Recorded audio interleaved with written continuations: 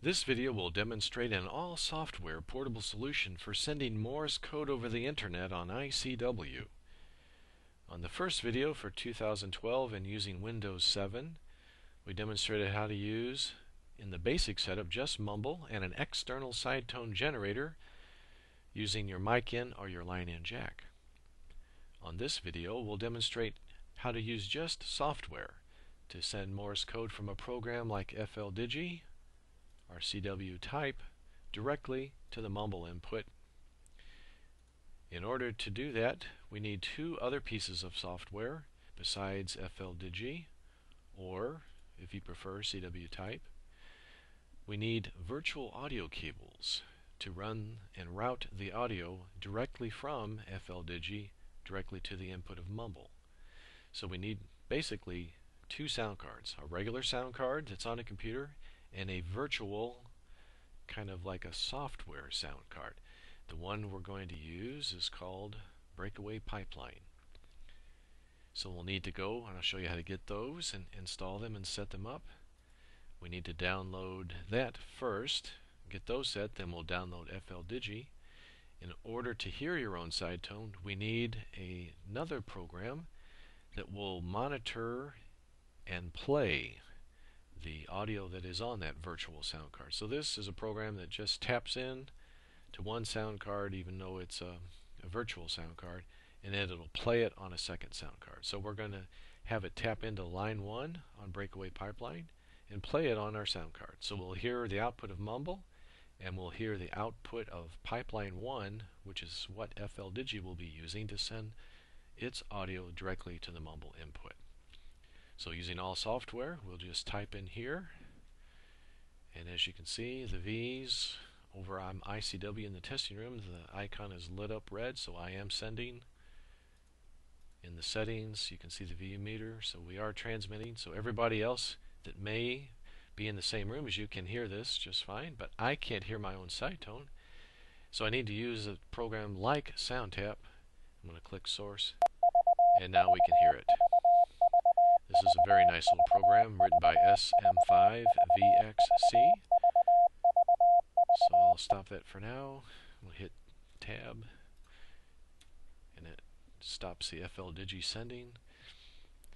So let's go ahead and show you how to get those pipelines first, then FLDigi, and then SoundTap. You'll need to head over to the iCW site on our Google Sites, as you see up here, and I'll have these links in the video description. And we have written an article about the virtual sound cards called Best Virtual Sound Card for iCW. These are from Clayson Edwards, and the owner and author of these pipelines has made them available for free if you just download his trial demonstration version of one of his software products called Breakaway Live. So click on this link and go here, and we're going to download this demonstration version here, which will take you to this link, and here's the actual download. You get 30 days to mess around with this. This is really a great piece of software too, this Breakaway Live. So it's a little expensive, but we don't have to buy it, but he allows us to use the virtual audio cables even after the expiration date of the actual software. And that's very gracious of him. This is fantastic for what we need to use for iCW. So download Breakaway Live, download the demo version here. Go ahead and install and set that up, and then you don't have to do anything else. You don't have to load that software at all just yet.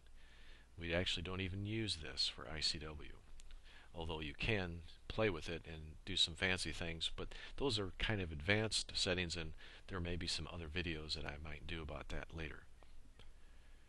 So once you've done that, we also have to get, if you go up here to the forum, we also have to get one other piece of software from him, because on his virtual audio cables will be a lot of white noise unless another one of his products is running. So we need a free product to be running, since the other one's going to expire in 30 days. So go up to this forum site and then click on Breakaway Professional Products, Scroll down to the latest software topic, click on that. Scroll down to the Tools section, and here's a free piece of software called Audio Resampler. Go ahead and download and unzip that file. And once it's unzipped, click on the exe file, the audio resampler.exe, and bring it up and run it. And it'll look something like this. We don't actually have to click the start button, but once this is up and running, it takes away all the white noise from any and all of his virtual audio cables. Once you've got Breakaway Live installed, we're going to need to adjust some of those pipeline settings. So let's go into the Windows Start menu, Programs, Breakaway Live, right-click on Breakaway Pipeline Configuration, Run as Administrator, click that. I'll click Yes on the Windows permissions. It pops up, and that will bring you to a screen like this. Yours probably will have 3 pipelines. I added an extra one up here under Driver Parameters. You can increase or decrease the amount of cables and click Set. If you don't have 3, then you have to have at least 3 of these. So click the up button until you have 3, and then click Set. Highlight the first cable, and we're going to change the sample rate of the lowest amount of sampling to 11025. It'll come default as 44100. So just type in 11025 and click Set over here. The other thing we need to do for these is highlight and put a check mark in volume control and click Set. Highlight, put a check mark in volume control, click Set, and each and every cable need to do that. So all of these show that the volume control is enabled. If you get an error, then one of the programs probably is running some audio that you need to close. So you may have to close all the programs and run this process again so that this will take and allow you to set these things. Once you've got them all set and enabled, then just click Restart, and that'll restart all the audio cables again. Then you can click Exit. Once you have those audio cables, you should be able to see them in your Windows volume mixer. So right-click on your speaker, click Playback, and you should see them right here. Breakaway Pipelines, listed as some of your sound cards. If you don't see any of those there, you're going to need to enable them by right-clicking into this space somewhere. Make sure you have a check mark by Show Disabled Devices and a check mark by Show Disconnected Devices. So that's all we need that for now. So click an X. So now we need to go and get FL Digi. You probably already know how to get CW types. That's a very common one. So you can get that one as well if you want. But let me show you how to get FL Digi. FL Digi has a much better audio performance and CW sound to it as far as I'm concerned. Here's the link for it.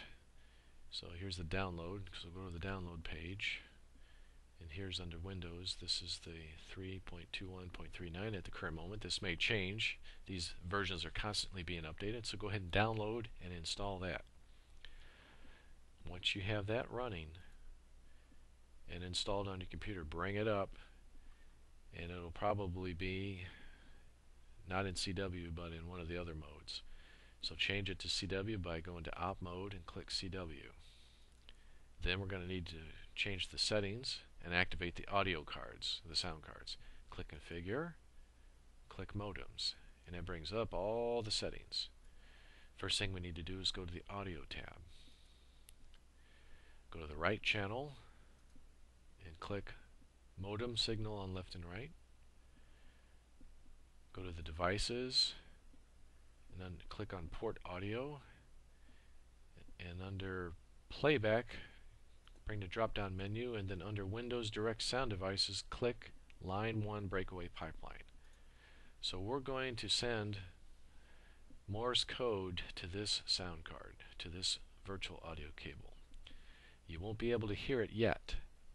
On the capture I just have my stereo mix selected.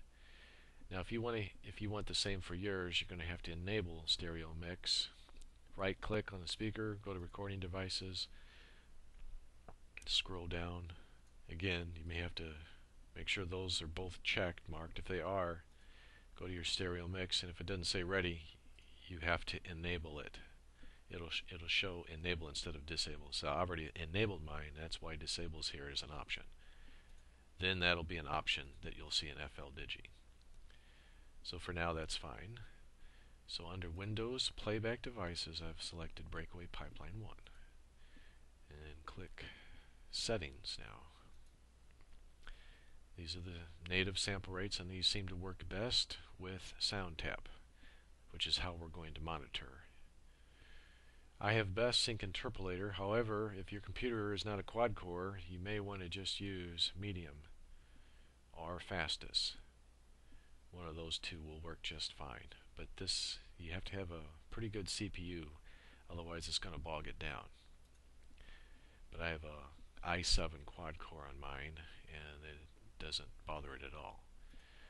Okay, so now go to Modems tab and CW General, and for the transmit, the upper limit, you can set this however high you want.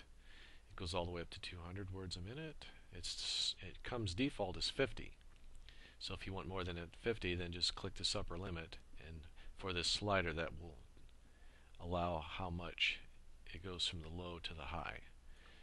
So I have the lower limit is 5, and the default is a great function for FL-Digi. If you have on your number pad on your keyboard, right above the number 9 should be a star button. At least it is on mine. But search for the star button over there, and when you click that star button, it will change whatever speed you're at, and it'll go down to the default. So if you had to send a difficult word, or maybe a series of numbers, or a telephone number, or something you wanted to communicate, by hitting that star button, it will immediately slow it down. If you hit the star button, it'll bring it back up to the speed immediately that it was at. So if you really need to slow down without having to hit the plus or minus button and wait for it to speed up or slow down, you can immediately go to this speed right here and then immediately back to the speed that you were at by hitting the star button in the number pad. That's a great advantage for FL-Digi. So that's all for the general tab for transmit. Now go to timing and QSK. FL-Digi uses raised cosine edges, and try to keep yours at 5 or 6 for the most part. Otherwise it's going to be too hard on the keying. And you, as far as your preference goes, you can play with this to you like how you sound yourself. I like 6, and I like the Blackman raised cosine. You also have the typical one, the Hanning. But for Blackman, it's a little bit different, and I like the weight to be just a little bit like this, and the dash to dot to be that. But generally, it'll come like this, and that's fine. So those are the major settings for FL-Digi. Click Save, Close. For setting the volume, you want this to be 0, because this is the attenuator on FL-Digi. It'll be at -3, so just click the second button to the right of that, take it to 0. This is the pitch for on iCW. We usually have everybody send at 700, and FL-Digi comes at 1000, I think, is the default. So you'll need to lower that by clicking on that second arrow to the left and just scroll it down till it hits 700, and it will save it. Bring up the modem and then just click Save again. Okay, and this red icon here is how you transmit. So make sure this is clicked on red, and now when you send, it sends it over, and as you see, Mumble picks it up. So those are the major settings for FL-Digi. Now let's go get SoundTap and install it. Again, look at the link in the description, and it takes you to this page here. And at the bottom here, this list is SoundTap version 0.17.exe. Go ahead and download and install that, and activate it, and go ahead and bring it up on the desktop. And it'll look like this. Then you just have to select pipeline 1 for the input, and wherever you're listening, whatever your sound card is called, mine is just the Realtek, and click that for the speakers, and then click source, and now we're good to go. So let me slow that down again. So I'm able to hear my own side tone as well as send it over to over to Mumble.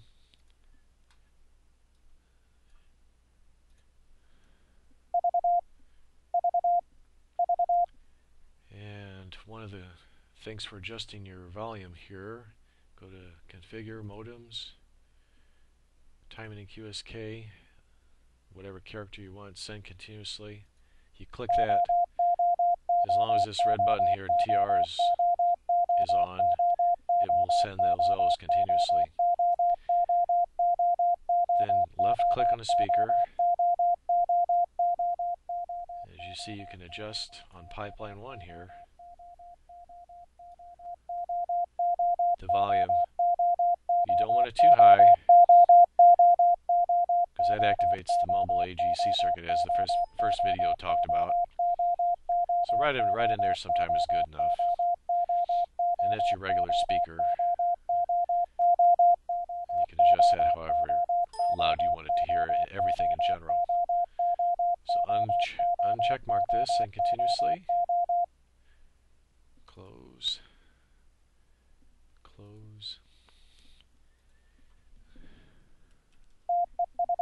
So everything seems to be working good now. So we have FL-Digi sending directly through that virtual audio cable over to the Mumble input. I'm able to hear it on my speakers or on my headphones with SoundTap, with just using all free software. So let's go up to the newcomers. And we have ICOM remote. Hear the receiver audio there. So there's a couple things on Mumble that you can test to see if you're actually receiving anything. Make sure it's working. The other thing that you need to do sometimes is to see how you're going to sound to everybody else is use the Mumble Loopback test. So unclick source, go into the modem again, and click that O. I'm sending, but I'm not hearing. But we're going to go to the configure settings of Mumble settings, go to the audio output, go to the loopback test here, click on server and click apply. That's how I actually sound to everybody else. That sounds pretty good. Now if you wanted to, you could play with the weight.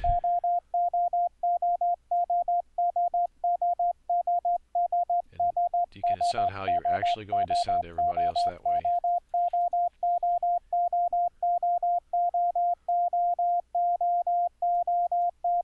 And you can change the edge setting.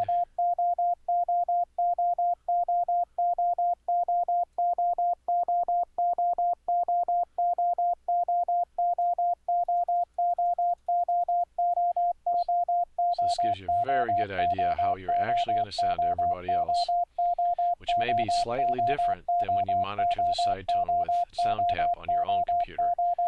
Okay, so that's basically that. Remember to get out of server before you close everything out. None, and click apply. Otherwise, nobody else is going to hear you, and you won't hear anybody else while you're in loopback test. So that basically sums up and demonstrates the total setup for a very portable solution with free software for sending Morse code over the internet on iCW.